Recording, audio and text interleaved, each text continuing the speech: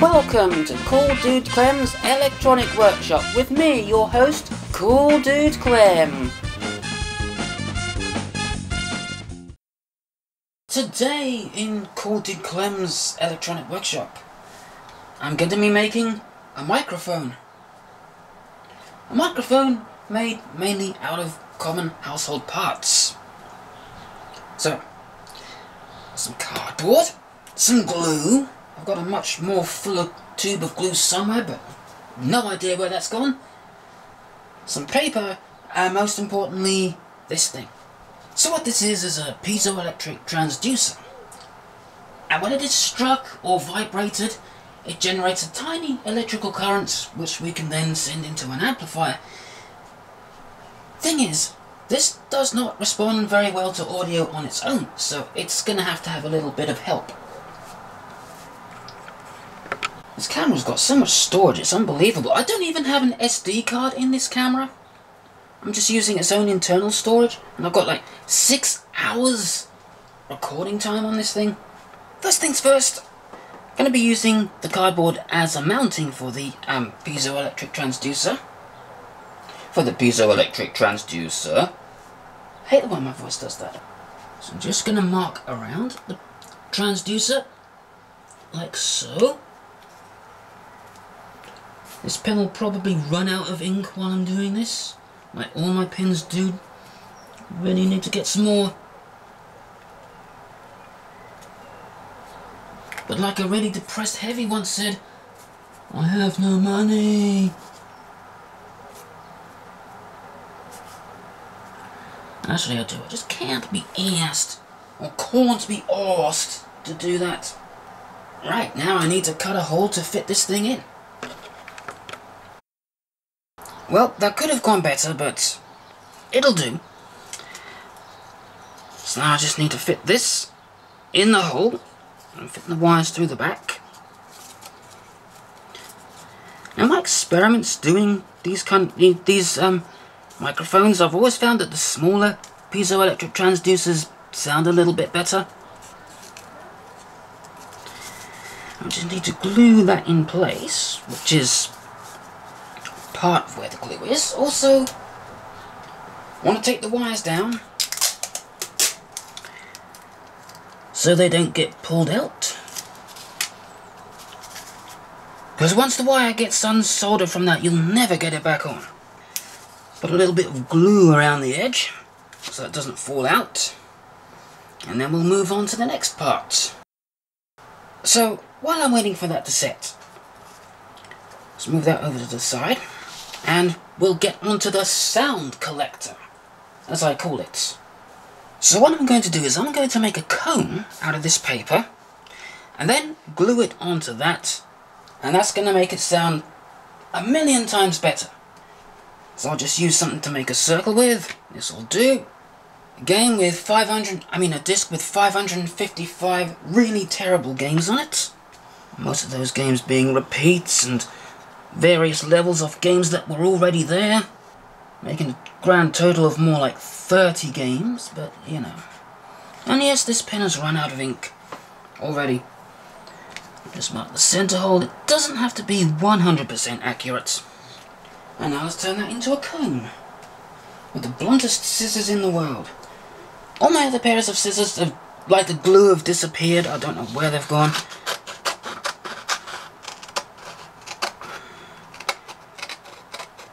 You can talk amongst yourselves while I'm doing this, or I might just speed the whole video up.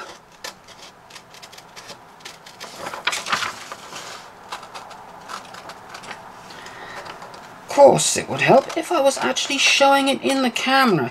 The thing is, as I'm doing this, I'm not looking through the camera. I'm just looking at it, not through the camera. So it's slowly drifting out of shot while I'm doing things like things do always in my videos.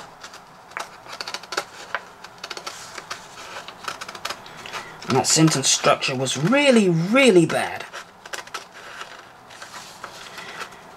Shows that I cannot think and talk at the same time. That's why my narration's so bad on my other channel when I'm doing videos about stuff, about instruments and stuff. Even though I have a script in front of me when I'm doing those.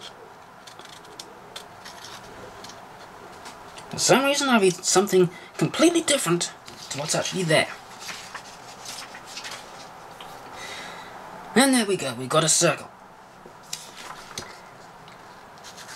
And I'm just going to cut into the middle.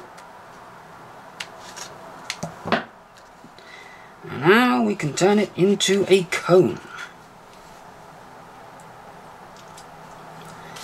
Maybe just to make it just a little bit steeper than that. You know, that's how the first speaker cones were made. Just need to glue that together. Well, I'll use tape here, but then we'll have our cone. Alright. Cone's done. Cone's done. Just need to glue this onto that.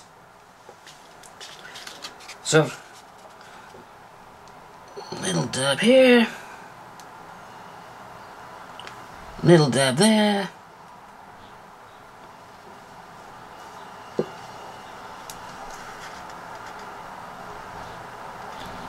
Stick that onto there, give it some support while it dries. And, yeah, I'll be back in a few hours when this is done. Right, that's done. Now, one thing I want to point out is that, if I was to connect this straight up to a microphone amplifier, because this is a very high impedance device, it's gonna sound pretty tinny. So piezoelectric devices do sound rather tinny if you connect them to something that's got too low of an input impedance. Inductive devices like guitar pickups sound really bassy. You know, it just doesn't sound very good. But I'm going to connect this up to my microphone, my camera's microphone input anyway, and we'll see how it sounds like. Now, for some reason, on this one, the red wire is what I call the ground wire, going around to the metal bit. Didn't make much sense at all, but yeah, the black wire is connected to the inner bit and the red wire is connected to the outer bit. And it should really be the other way around. That would make more sense, but I didn't make this, so, well, I didn't make this little piezoelectric thing. I just hacked this thing together. Right, let's twist the wires together. Hopefully that's a good enough connection for this experiment. Right, I'm going to plug the other end into my camera, making sure these wires do not short out and stop the signal getting through. And we'll see how it sounds. So, it should now be picking up from this microphone. So, set this up and I'm going to talk into it. As you can see in the picture-in-picture thing here. So I'm just holding it about this far away. And actually, yeah, that is coming out pretty good on the camera. Not sure how this is going to sound because I haven't built a proper preamp for this, but as you can tell, I am using this crystal microphone to record what I'm saying right now. I don't know what all this is made of, and I really need to clean this room up. I apologise for the state of this place. I will get around to that in, well, later on. Anyway, let's see how this came out. Now we need to talk about the electronics. So this is the preamp that I've come up with. As you can see, it just uses an ordinary op-amp, nothing special, and the circuit also is nothing special. There's a 100 kilo ohm potentiometer here to set the gain, and I forgot to mark this resistor 100 microfarads.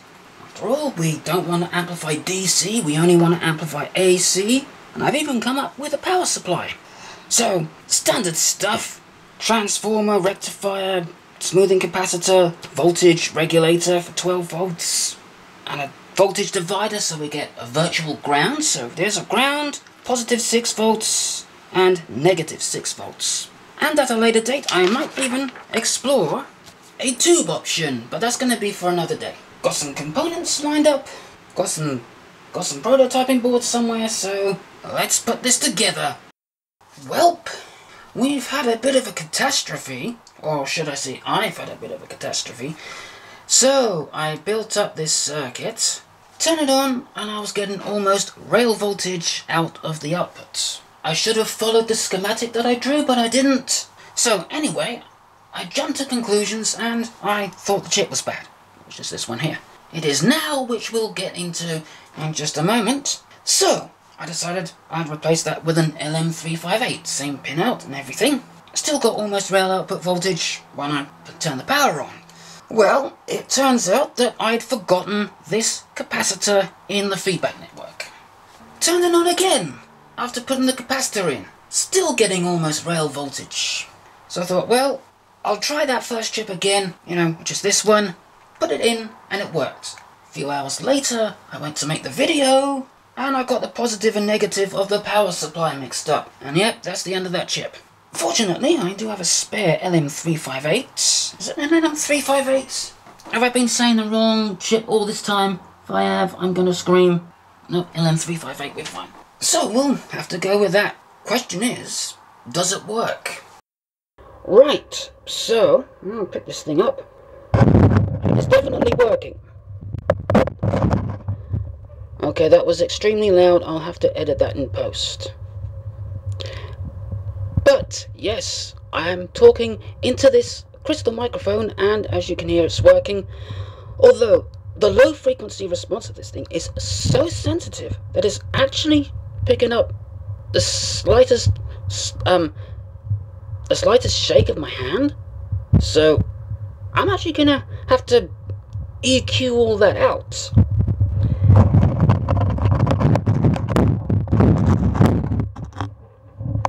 Well, this is a bit better.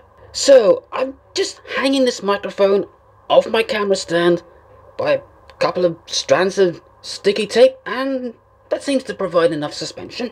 And as you can hear, this microphone is actually working pretty well. Of course, it doesn't sound wonderful. I didn't expect it to, but yeah. If you're wondering why the picture quality right now is so abysmal, well, it's not because I'm using an old security camera to film this that outputs PAL video, and I've got that connected to the computer via a very cheap USB capture device. The reason is, the lighting does not agree with this camera, because the light's right up there, some of it's getting into the camera. Also, someone outside is having a party, I can hear it. I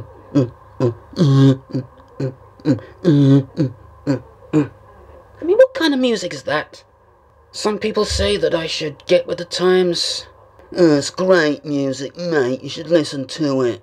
I say, screw you. Some people think they can outsmart me. Maybe. Maybe. I've yet to meet one who can outsmart Bullet. But yeah, round here, as soon as the sun comes out, they're like, son, let's party.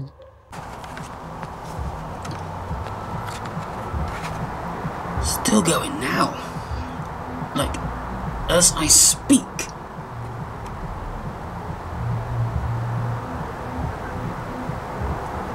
In fact, I think there's 2 parties going on. Wouldn't put it past him to have 2 simultaneous parties in the house.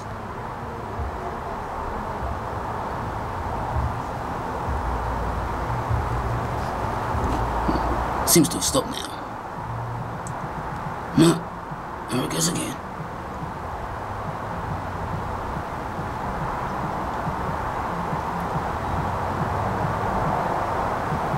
Honestly, how can anybody call that music? It's just...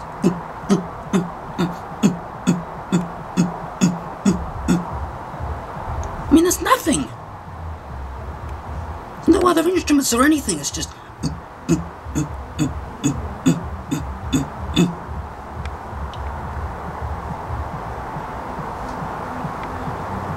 How is that even qualifying as music? I wonder if it is the neighbour or not. Not really able to see anything out there.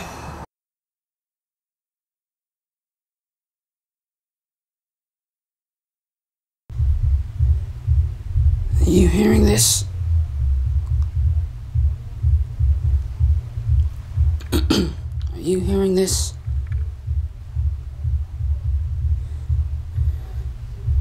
Some people just got no consideration at all.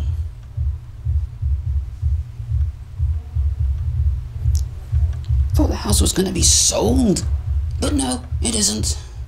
I decided not to sell it after all, just to make my life hell. So, there we go. Crystal microphone preamp, and of course the schematic. I know it's not the original schematic I showed, gone missing somewhere like everything else does in this room, so I just drew another one. I did make one little change to it. The resistor, this resistor was originally 2 megohms, I decided to go with 1 megohm instead. Other than that, everything is the same. Except of course I haven't drawn in the power connections for the op amp. I knew I'd missed something there. Okay, well, I guess that just about brings us to the end of this video. So, I don't know if I'm going to do a video about this, but one of my fellow YouTubers sent this to me. No idea what it is. I do have a letter that came with it. So, I might do a video about that, I might not. But thanks anyway. Anyway, I've got stuff to get on with. I've got to edit this video and everything else, and all the 100 million other things I've got to do. So, until next time, goodbye.